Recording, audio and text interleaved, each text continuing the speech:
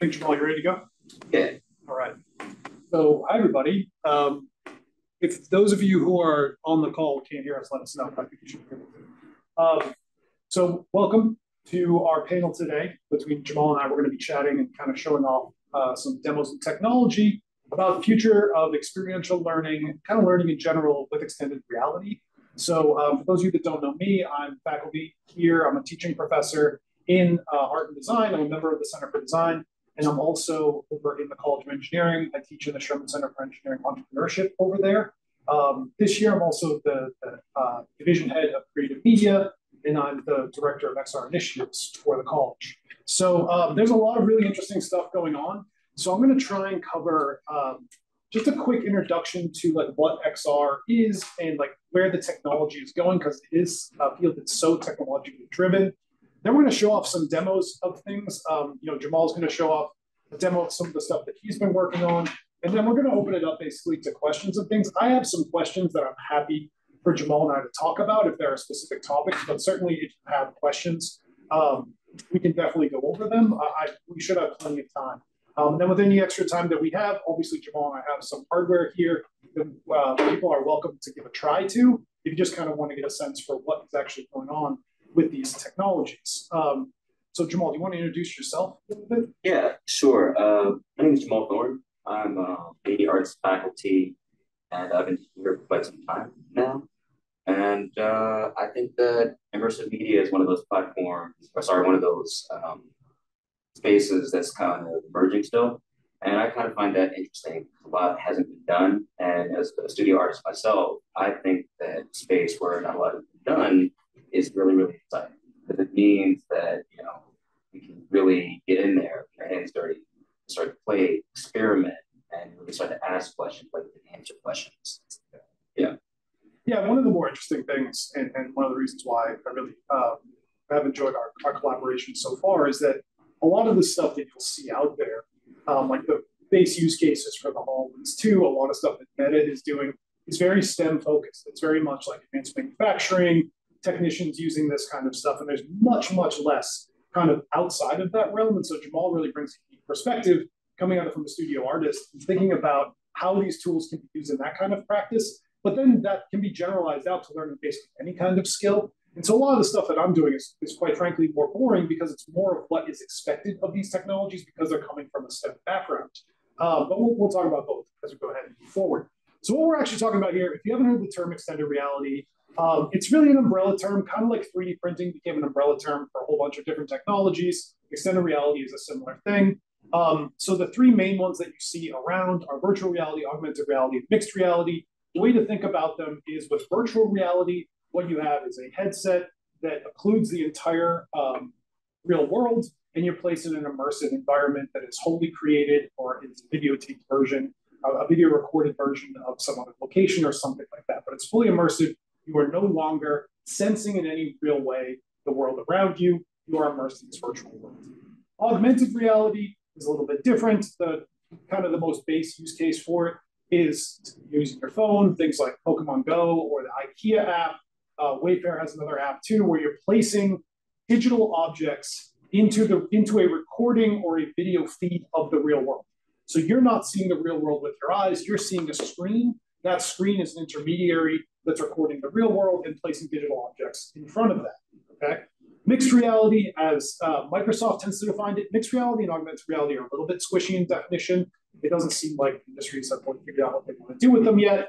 But mixed reality is like the HoloLens we have here, where you are seeing the real world, lenses are see-through, but then digital elements are laid on top of that real world in some kind of hologram projection, something that uses something like that.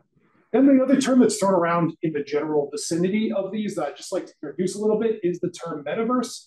It has died down a little bit in say the past 6 months or so, but it is still kind of thought of as being part of XR technology because if there's any kind of virtual world setup that a metaverse goes to get, it's likely to be interacted with some kind of extended reality technology.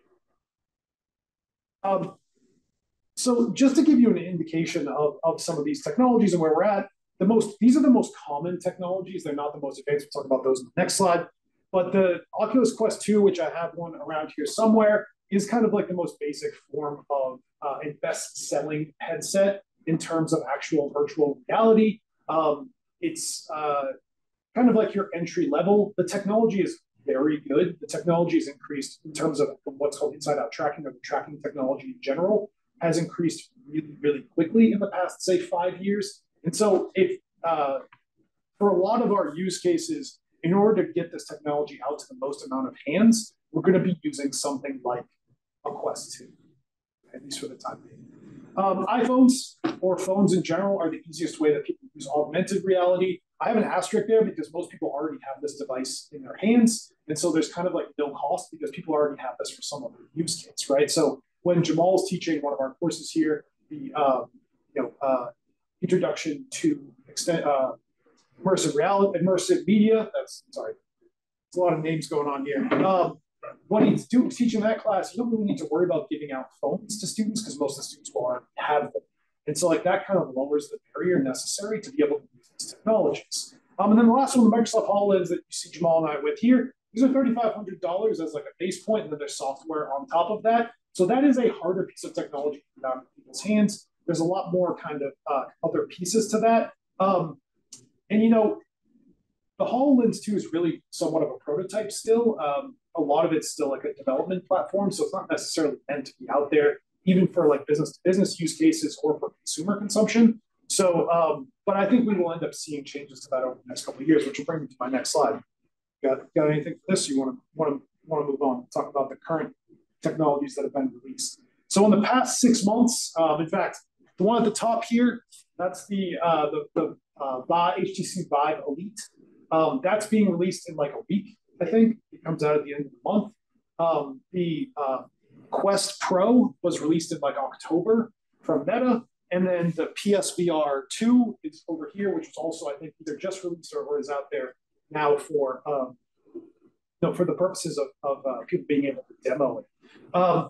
And the fascinating thing about these devices is that they are integrating augmented and mixed reality with VR. So they're kind of a headset that's doing everything. So you can actually see on both of these, there are kind of cameras or like lenses. And then you can actually put a cover on the front to fully occlude the headset, making it into a VR setup. So there are like combining all of these things together into essentially an XR headset. That's where they're kind of coming from with it.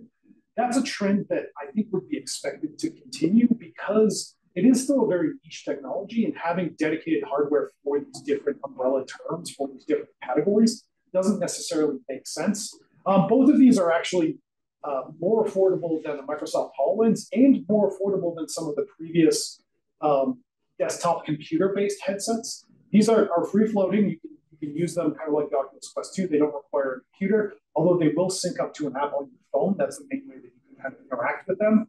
And the HTC, I think, is like between 1,000 and 1,500, depending on options, and the Meta headset is $1,000. Okay, then PSVR, I think, is an interesting one. The reason why I have it up there is that its release hooks up to the PS5, but it's likely one of the easiest ways to get people into VR because it's just like a very set pathway. And the original PSVR did that as well.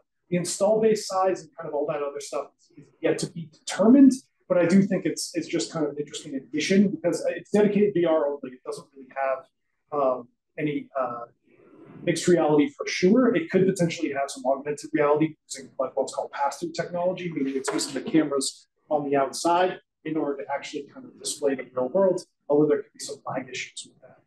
Then the other bullet point I have up here is the Apple rumors. For years now, Apple's been rumored to have an augmented reality headset. The rumors are getting a little bit more firm, where most people expect it potentially in this year. I wish I had better information on it to tell you. I think it's definitely interesting. I think it's in the realm of plausibility for sure that they would enter this market. When they do it and what they actually release, the scope of that release and everything else, I think is yet to be seen, right? No one really knows. There are other kind of headsets out there. There's actually a pair of Ray-Bans that was associated with Snap and Snapchat that's like $300 that does some augmented reality stuff. So like there are some other ways to get out there with these technologies, but having Meta and HTC be the big ones, and then having Apple join in as well as like Microsoft. Those are some of like the biggest tech companies around in this area. So I think at some point there is an expectation that Apple does end up releasing something. And what that does to the actual market and everything else, TBD. Okay. So barriers to adoption then, and like this is where it starts to come into our education stuff, access to the technology. I mean, it just showed the cost. This is expensive stuff. Like this is not necessarily something you can expect students to buy on their own or have access to. And therefore, what that means is that we need the infrastructure to be able to manage checking headsets in and out, which we do here through our immersive media lab, which is staffed and it has a ton of stuff going on. And so we need to really need to think about how we want to integrate this stuff with the knowledge that it may be inaccessible, right? And I mentioned earlier as well, like people wearing glasses. Sometimes the technology is great for people, makes them sick, et cetera, et cetera. So there's definitely like barriers to the access to this technology. Also, space required. Okay, a lot of rooms that we have, say here on a university campus, are reconfigurable, movable tables, movable desks, all that stuff, so you can be able to do it. But then there are plenty of classrooms that are not like that. We have big lecture halls and everything else. And so thinking about the dedicated space necessary to be able to do, especially some of the more interesting interactions with multiple people, is just something you keep in mind. Then the last two are kind of paired together. Knowledge of the creation tools. We started our immersive media minor about a couple of years ago, and it's aimed at trying to give people the skills necessary to be able to build XR experiences. But it's just a minor, and we have other offerings coming. We have an MS degree that's going to be showing up relatively soon. We have some other kind of higher level courses that are going to be showing up in the next year or so. So we are coming up with these things, but there's still a very big bottleneck in terms of knowledge of these creation tools and the amount of effort necessary to be able to create these experiences. And that leads to the last bullet, the content itself. Jamal and I have spent a lot of time working on the content that we have. And, it's not necessarily feasible for a lot of educators in a lot of areas to be able to take this on themselves. Like there needs to be dedication of a team and kind of thought through better tools to be able to actually, bring this to a wider audience. If there's something that I could add here, just kind of looking at these last 2 points, knowledge creation tools and content. I think the technology is at this point such that it allows for really, really diverse modes of working, of consumption. And I think that really does put a focus on content itself, like the stories are being told, the narrative, what are the use cases in terms of education, in terms of even military application. But I think that there is something to be said about the kind of knowledge gap that's slowly being closed. Like at one point, you had to have really, really deep knowledge of coding practices to create content for any of these platforms. And gradually, that's starting to, shift in terms of, what kind of applications become software and use to create content. There are all kinds of exciting, web apps like Hoverlake that really eliminate to know coding and how to use tracking software, and even different packages that you can download from websites and use them in Unity. They kind of create this really accessible space for creators to just jump in and start just playing. I think when creators get a chance to play and just move around, I think that's when we start to see real content emerge, because those creators that are able to play and experiment, they start to figure things out, they start to understand more, and they start to really plug in their own content to the knowledge that they're developing. Yeah, and one of the other kind of downsides of XR technology in general is that it's a hard thing. Jamal's going to show some videos later. I showed stuff on the screen earlier when I was messing around in the hall when we were waiting to start, and that's a good way of being able to see the experience a little bit, but there's no real way to translate to actually trying it yourself. And so it's there needs to be kind of buy-in to be able to try it yourself, but the steps in front of that, buying expensive equipment, there is a lot of friction in the system. And until that's reduced, I don't think you're going to see widespread adoption. All right, so just some statistics to throw out there. So 88% of people in a couple surveys that I saw believe that XR can improve education. That's not necessarily surprising. People believe that technology all over the place. The market size is expected to grow by 250% by 2026 from where it is now. That brings it to somewhere around like 25 to 30 billion dollars, which is pretty big. The largest growth is expected in healthcare and training. Again, I don't necessarily think this is surprising. We've been working a little bit with some of our anatomy folks here and biology folks here about the kinds of stuff that they do, and because a lot of the skills that they need to know and everything else transfer to the real world, there's already a huge market for, say, like healthcare simulation, right? There are very expensive dummies. There are all kinds of tasks you must do, clinicals you must run. So I don't think it's really surprising that these areas would be some of the biggest ones, especially because they're also both very data-rich environments, right? Healthcare is a very data-rich environment with MRI scans, vital signs of people, like how their breathing rate, their O2, so all this information is already existing in the system. So repackaging that in better ways to make people more efficient or to reduce errors, I think makes perfect sense. The last thing, 30 million XR headsets expected to ship by 2026. The analysis that I was looking at when I read this doesn't include anything from Apple. Like I mentioned before, that could be a big player out there. And that's actually not that big of a number, right? So 30 million seems like a lot, but it's not really a lot when you compare it to, say, like laptops or cell phones or anything like that. So I think it's still going to be a relatively niche device as we get into kind of the second half of this decade. But I do think we will continue to see higher and higher adoption. Because of my background, I compared a lot of times to 3D printing, where 3D printing and VR technology are actually both things that were developed in the 80s, but then they didn't really see widespread adoption until like 30 years later, basically around the 2010s. And at that time, it's because of the barrier to entry just got very low with 3D printers, and now we have $350 printers, or cheaper ones students can have in their dorm rooms because they're just like easy to get. The technology got better, it got kind of like hobbyist level stuff, and so it became a lot easier. I expect that we will probably hit something like that with these kinds of technologies, or what will happen is we'll have a shift somewhat like phones, where it becomes a device that we use in our everyday life with proven use cases, and then there's just much wider adoption. But I don't think we're there yet, I guess is what I would say. Okay. So education specifically. Before, in preparation for this, I dug through some of the latest research that we have on XR in education. This has been ongoing for a while. At least it's kind of definitely picked up in the last decade with the new technologies that have been showing up. And quite frankly, the increase in the tracking technology has just gotten so much better that it's just way more reliable than it used to be. So it was significantly boosted by COVID. So what we're seeing now is kind of like a deluge of studies and papers that were started during COVID, because this is something that you could do remotely. You could kind of put people in their own room. People could wear a mask while wearing these, and it wouldn't get too foggy. So this was all very possible during the pandemic. So there's a ton of science coming out now, which is interesting to see. Lots of small studies, though. And so lots of small impacts. There's not really consensus on a lot of these areas. I think that will take, to bring it back to another area. So I was part of doing a lot of serious games like Games for Education and Games for Learning. And they run into a lot of the similar problems that XR for Education does, which is like any technology that's added there, which is, does this transfer? Is this just a novelty effect? It's just like a cool thing for people to try, therefore they think it's fun to do, so therefore their learning is higher.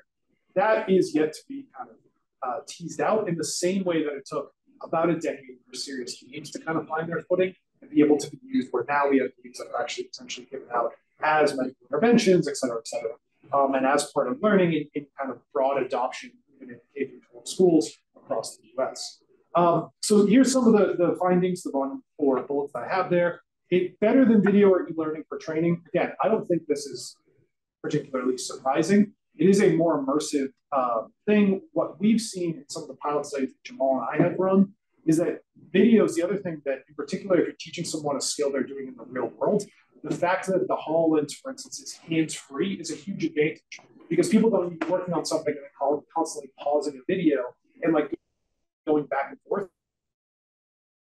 eyes and keep their time on task, which brings me to the second one. Better focus and time on task, because they're not being diverted back to the materials, re-looking at a book, We're looking at written materials. We're looking at video.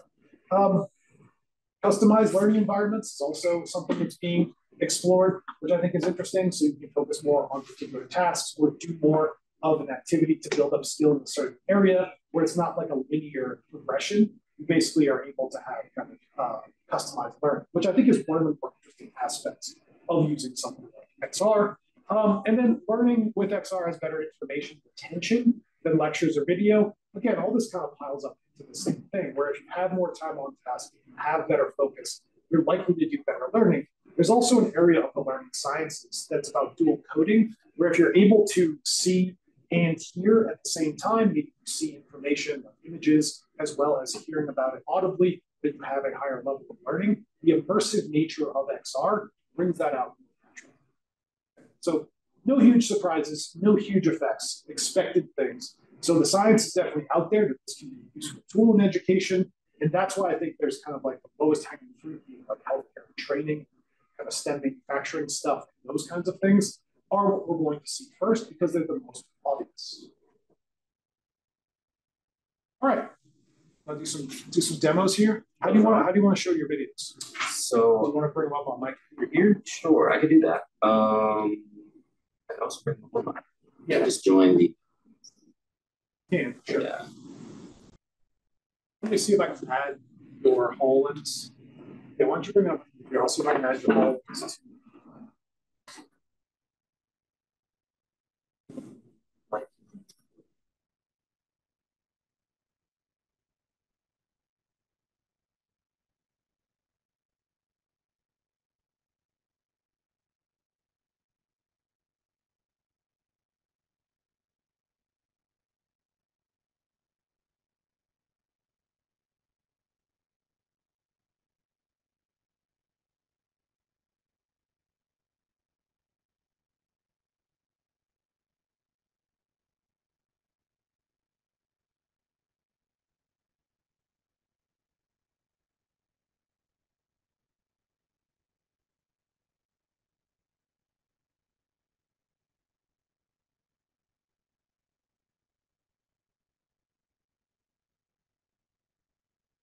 Thank you, sir.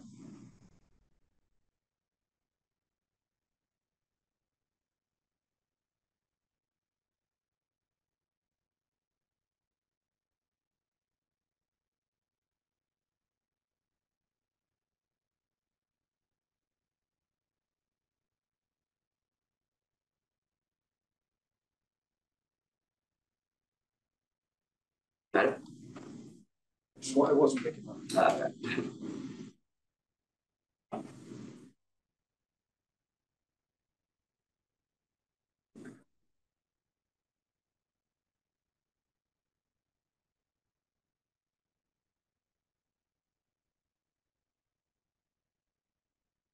Okay. I'm going to share my screen.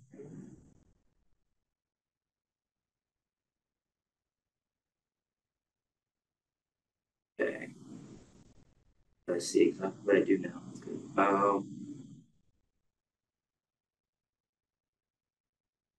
Okay.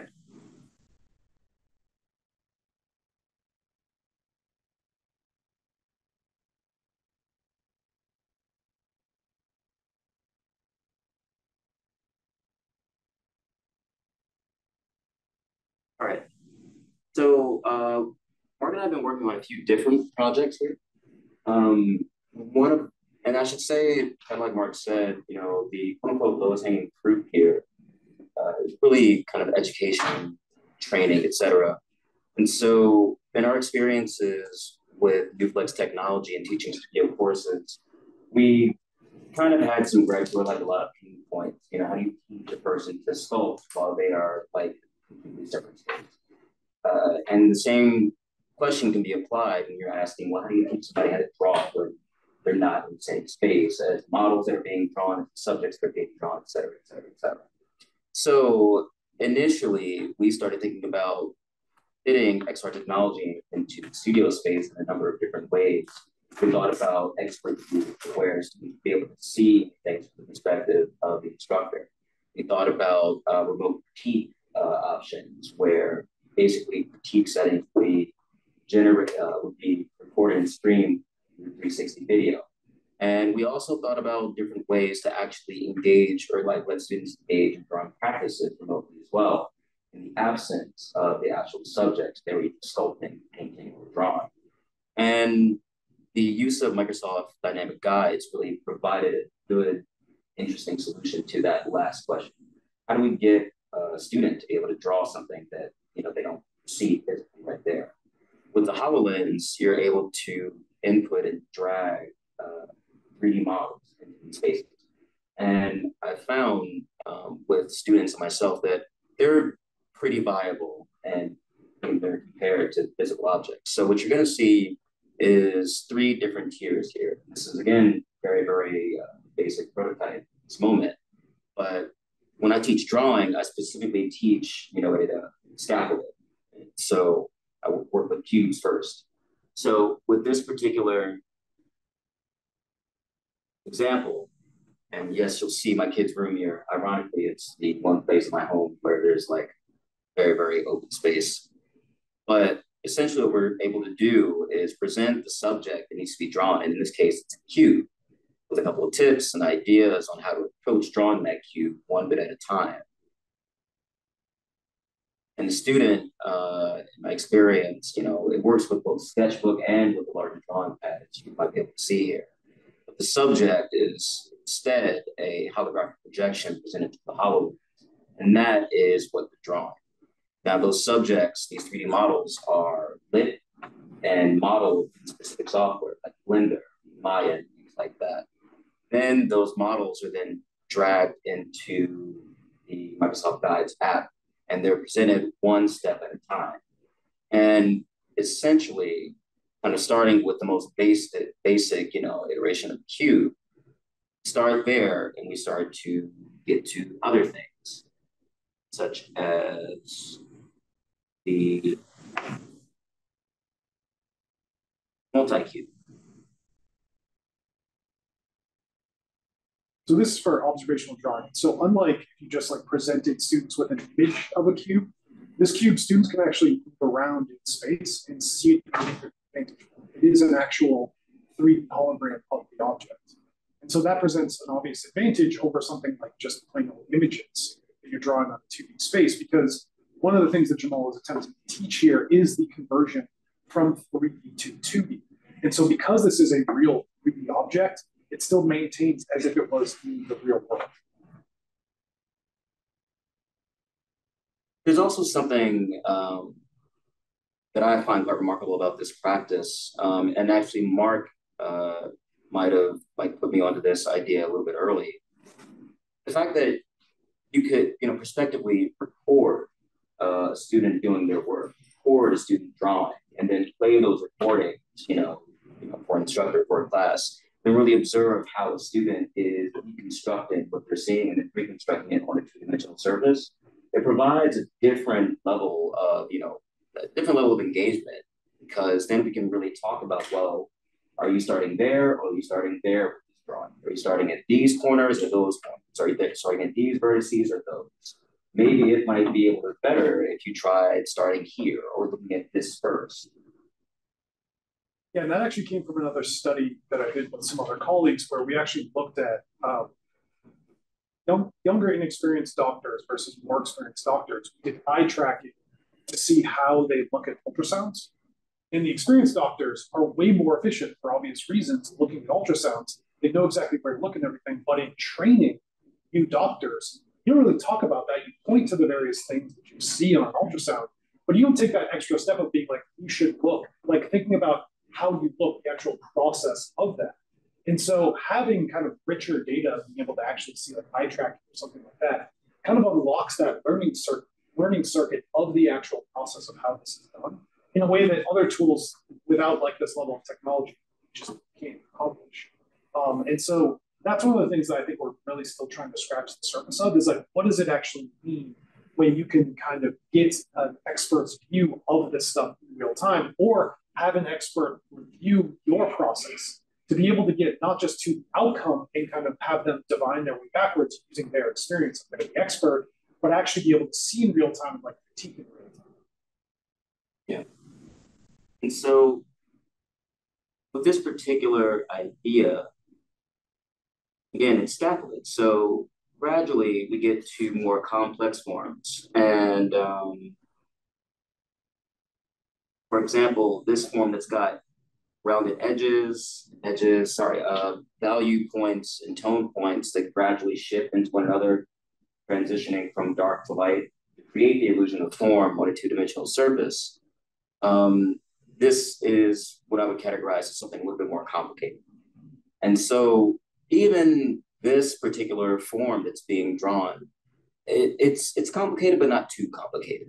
Um, there is a world that I think we envision where we actually build entire digital still lives and gradually, scaffold and build into a person drawing those digitized still lives that are apparently through this device like 3 dimension.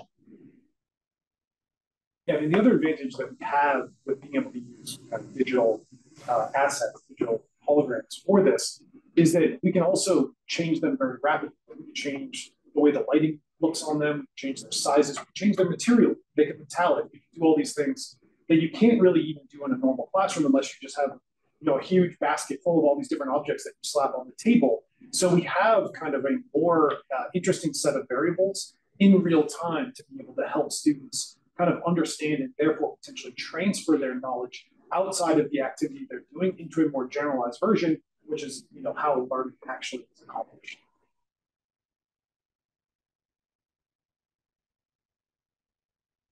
We managed to get. You need to log in with your pins. Yeah.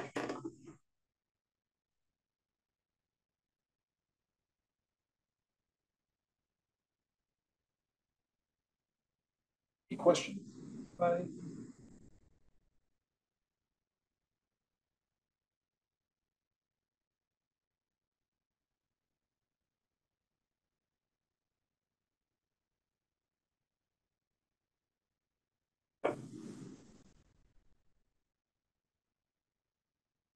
Um, so while he's doing that, I should also say that I got a chance to do some very preliminary tests with students because, yes, I do teach observational drawing. So I gave students the opportunity to get extra credit if they actually worked with this device, with these things, materials that I put together with Mark. And one of the things that, a bit of feedback that I got from the students is that, quite simply, they said it's cool.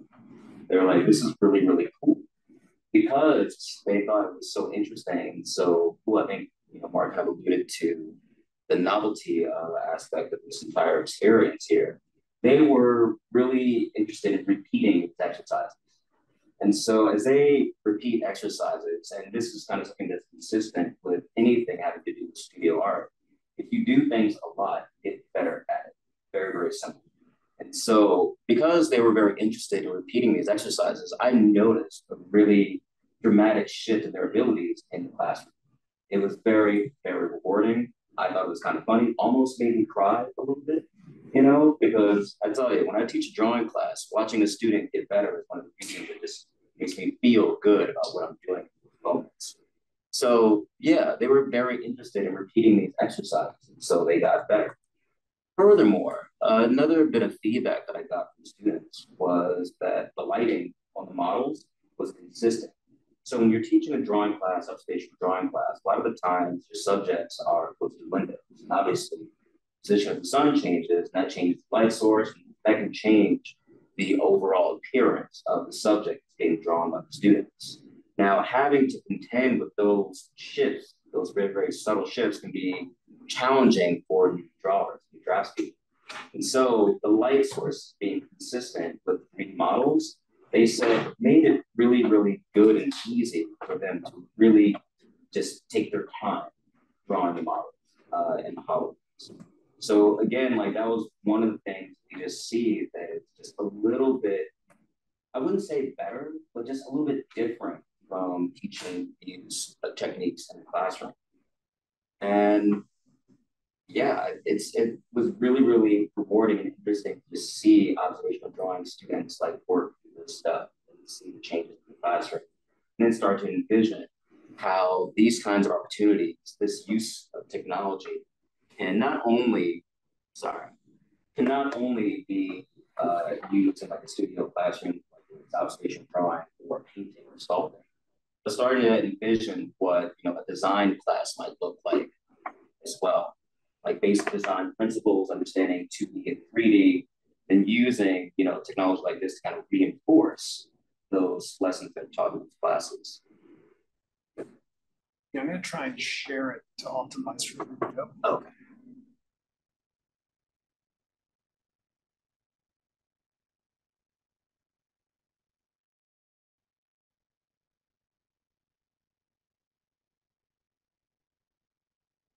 So one of the things that I should say is that when you see the videos of these materials, the models themselves don't look like the way they're supposed to look in the videos. They look very, very different when you are in headset. They feel larger, they feel more present, they're a little bit more just, they feel heavier, I guess is really what I mean. So that really does matter when you're talking about drawing something from scratch rather than, drawing something that feels transparent, drawing something that feels like it's got weight to it. That really does impact the learning process when you're drawing. Sorry, give me one moment here to do this. The model like right there.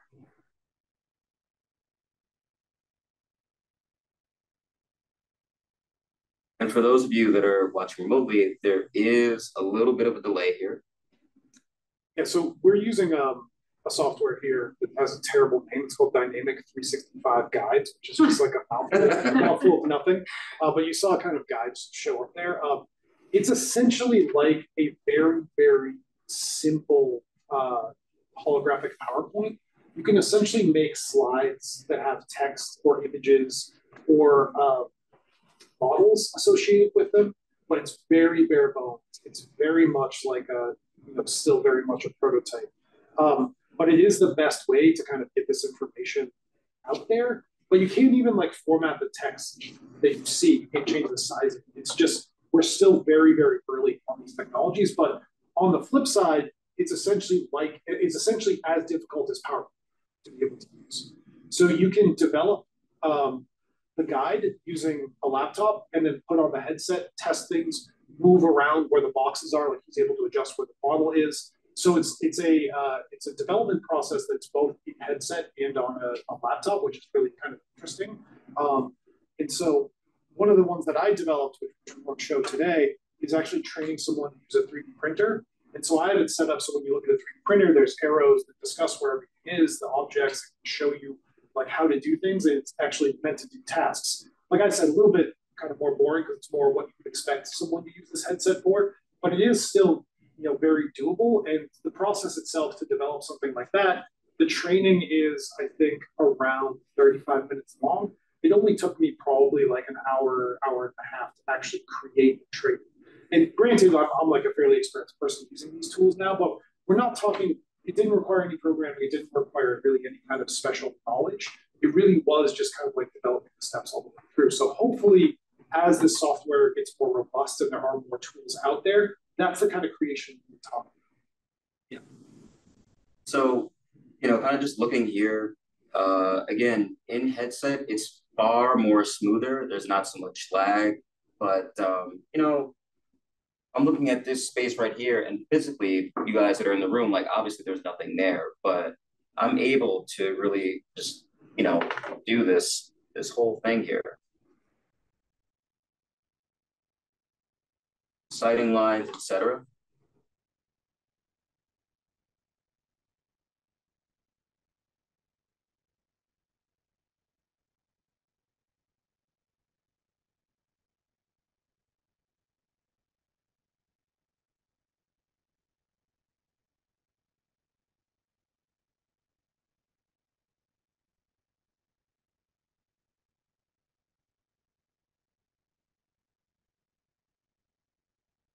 And there are a few tips. I add a few tips in the dialog boxes next to the instructions.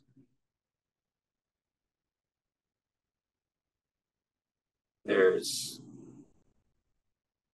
you know, again, more challenging models where the position of the model really makes the challenge. We call this foreshortening. You can't see, three sides, but really you can only see two sides, the top and the forward side. It can be pretty challenging.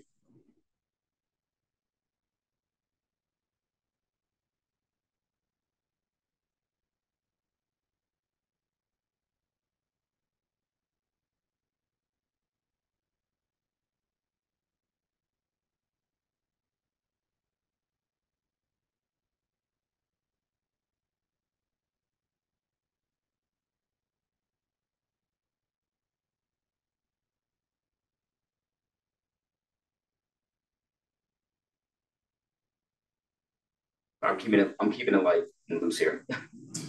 The other thing that you that we can do with the HoloLens itself is it can actually record its own video, not in real time, and so it's not nearly as kind of laggy like this because we're going from the headset to my laptop to Zoom. It's definitely choppy, but ordinarily the video that it records is what you saw from Jamal's demos earlier, and so that's what we tend to use. But I do think that this technology needs to get better as well, so that it's easier to see and it's not kind of as diced up.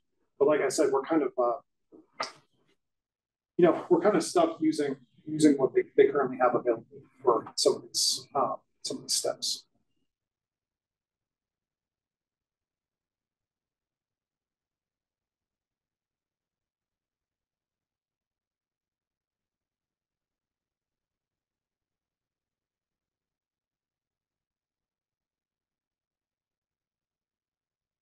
And something that I also wanted to make sure that I said here as well, like Mark said earlier, you can move around these models. So, if I really wanted to, get mobile, if I had a sketchbook with me, then it's nothing for me to, switch and get this vantage point here if I wanted to. Like say if I wanted to practice this curve here, maybe practice like getting this kind of this shadowy.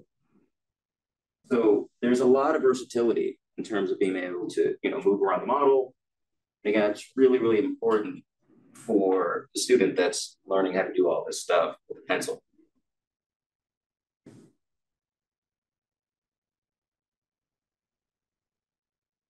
Um, so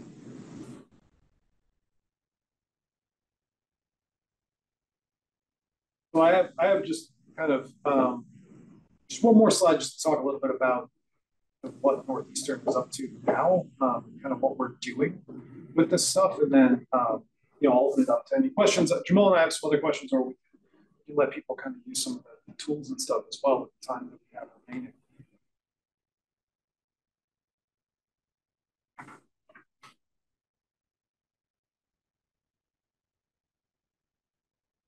So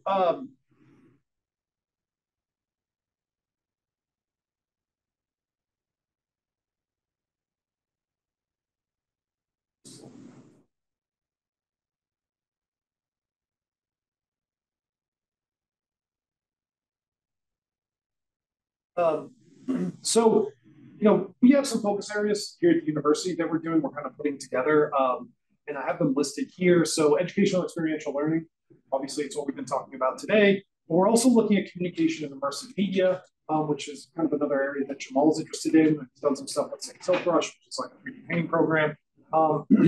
Future of health, future of work in general. That's talking about how we use these technologies in day-to-day life. Advanced manufacturing, that again is kind of like the low-hanging fruit where there are obvious uses for this. I'm on several projects that do it, and it's great. It's great stuff, but it's just I think it's the most expected way to use it. So it'll be kind of like the first areas of the technology to be conquered.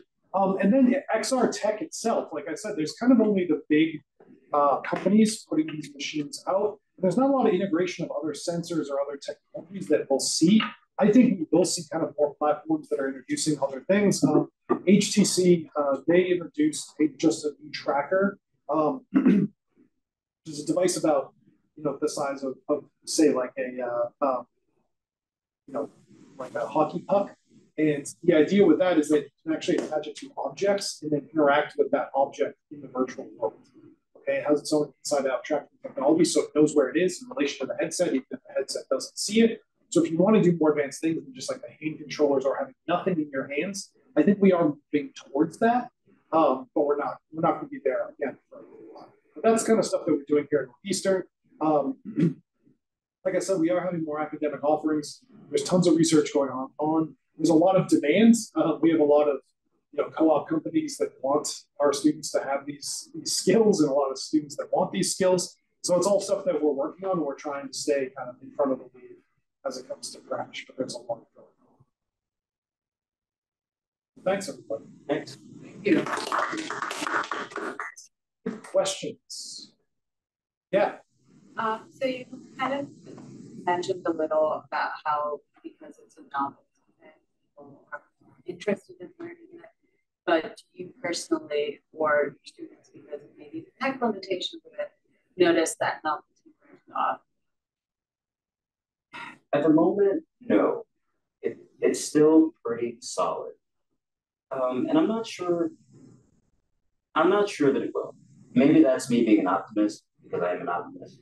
But when you think about just the fact that you're sitting there with a headset drawing something that doesn't exist in real space, like there is something that's always, I think, magical about that. I think there's something magical about like just the concept of a hologram in general. The fact that we're able to see something that doesn't exist in real space, I think alludes to all of these things that we see in movies, all this kind of like perceived future that I think we are actually starting to like bump face first into, try to face first into. So I think that magic aspect, I don't think it's going to wear away. I mean, when I think about, iPhones and smartphone technology, these things are still captivating for a couple of different reasons. I think a lot of it has to do with the device itself, but I also think it has to do with content, which is why I think we are interested in the kind of content that's presented in this fashion to keep that novelty aspect kind of alive as well. Yeah, the other thing that I would say is that I think that we've very explicitly kind of built the experiences that we have to attempt to avoid that. But I think if you were to say, just give everybody Oculus Quest 2s, and then you were teaching a history class and you just did nothing but 360 videos, I think there would be a novelty effect there where students at a certain point would be like, hey, like, let's just watch a regular video, because you're not really, you're not getting as much out of it. Where like the activities that Jamal built and some of the stuff that I've done just like very explicitly has goals in mind for it. And so I think that we're kind of avoiding that. So one of the things both Jamal and I having taught with these technologies, one of the things that I like to do is, we give out students like an Oculus Quest 2. I give them out to them and I say, hey, we have these for a week, try a bunch of stuff. And I come back and I ask people like, well, so after you, and they're always like, this is really great. They try a whole bunch of things. Then you ask them a week later and be like, oh, are you still using it like as much as you were? And almost nobody is, because a lot of it is that kind of novelty effect. I liken it back to, I think many of you are not too young for it, but when the Nintendo Wii first came out, there was just this huge novelty effect of basically like shaking the controllers. Wii Sports was like this huge kind of just unbelievable kind of item in the zeitgeist of the world. It was kind of like Pokemon Go when Pokemon Go first came out. And there definitely is like a dying off of novelty of that point, but then there are definitely like deeper good experiences that still use that technology, but then a lot didn't. A lot just were like, it was just like shaking the controller or whatever. And so I think there is going to be a novelty effect when it's used incorrectly or used for things where it just doesn't matter as much, right? Like where it's just like, it's not, it's interesting the first time around, but it's not leading to those kind of deeper levels of learning that we're looking for. Where what Jamal is focusing on, which is like repeatability of relatively short run activities, as well as like I said, zeroing in on the process of doing it. That I think is the advantage you can't get any other way. Like if you just submit your work to it or whatever else. And so that's what kind of allows us to avoid the novelty effects that I think this technology would normally have. Any other questions?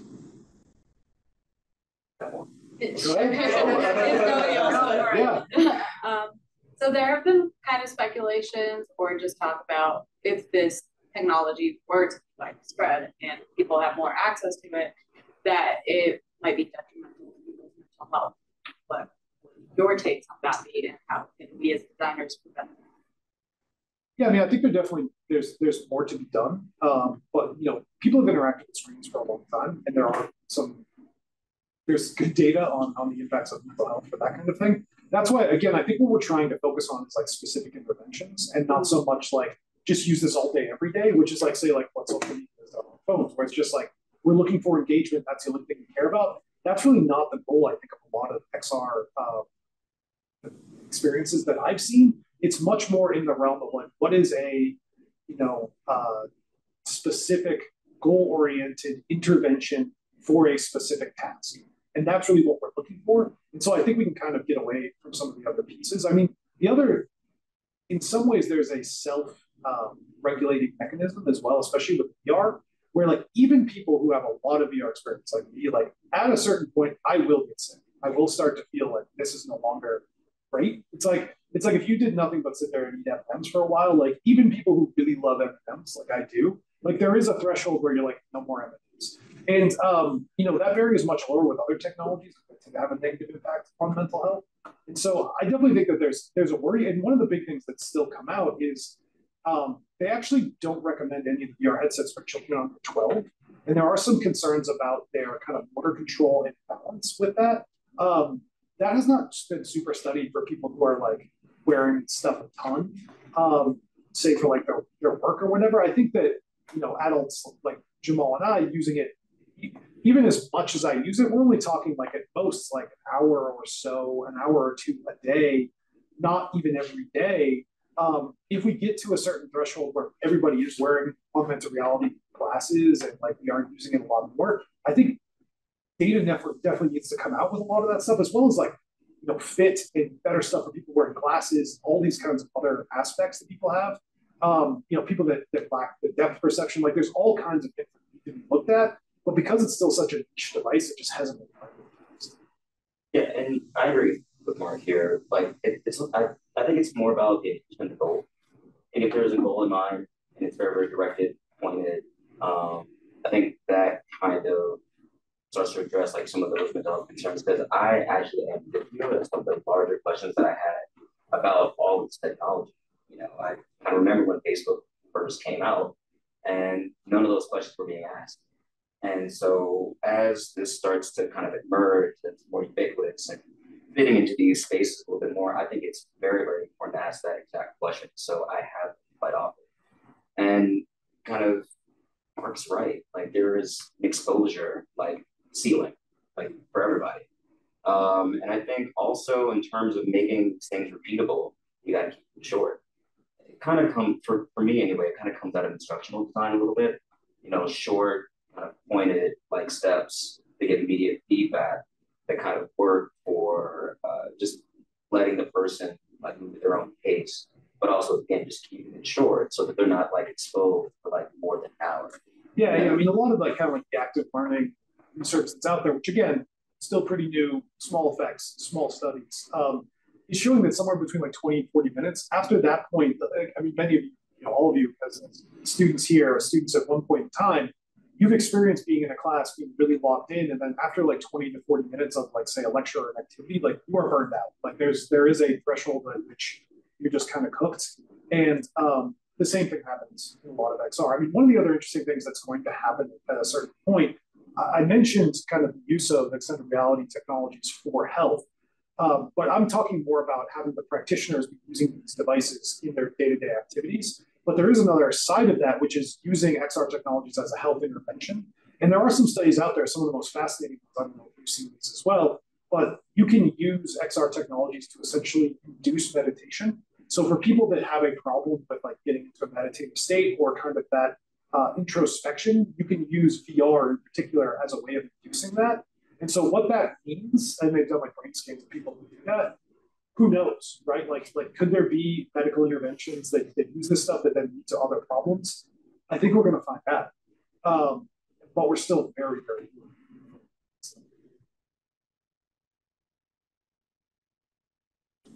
Any other questions? All right. Any questions from the folks online? I have the chat open. If not, I think if anybody wants to try a Holland or something, we could give it a whirl. I don't know if you want to leave the call up or what. We'll go ahead. Okay. You can try it out. Great.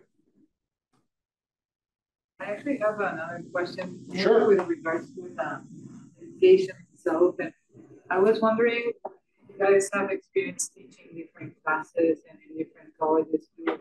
What suggestions would you have for like what would be the first two classes that you think would benefit of using this technology in the class? So I think the obvious ones are ones where you're trying to teach specific skills in the real world.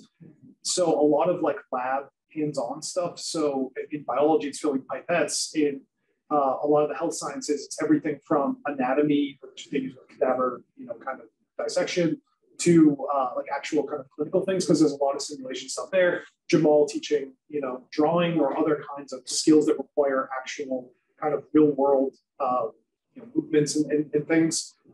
Stuff that I've talked about training for 3D printers. I also did one for soldering, teaching students how to solder using it. So I think a lot of those, that's like the easiest one, I would think, because it makes obvious sense, right? Because right now, it's kind of like a learn by doing model, right? Where the best thing to do is to actually kind of have the tools in your hand, like actually walk through it as a way of being able to do it. I think the other thing is for trying to build up some form of empathy or immersion for an experience. And so we have some faculty, say over history and stuff, that are looking at ways of using these technologies, or kind of looking at ways of kind of bringing things that were previously, where you use videos or images or stuff like that, they can be more immersive. I think you will see that coming up. And then I think what we'll see further on down the line a little bit, which Jamal and I both kind of dabbled in using augmented reality technology and other things like that, is the more kind of integrated, active learning activities that can be triggered by using XR. So I do think that you could end up having a use case where XR could be integrated in learning basically any topic. It's just a question of like, what is the goal and what are you actually trying to learn? So, if we think about trying to use XR technologies to teach mathematics, like what are we going to do for something like that? I don't know yet. I mean, I have some offhand ideas about it, but I think that would end up being like the last thing to go, just because it's a field that's been around for so long. It's, say mostly theoretical in terms of like the actual stuff you do. Sure, there's word problems and stuff you can look at. There's labs and things that you can do, but are you getting that same kind of advantage that you are from some of these other areas? I don't think you are. And so I think that there's got to be more kind of creativity and a deeper dive into the technologies, but we'll see the actual kind of good use cases that'll show up. All right.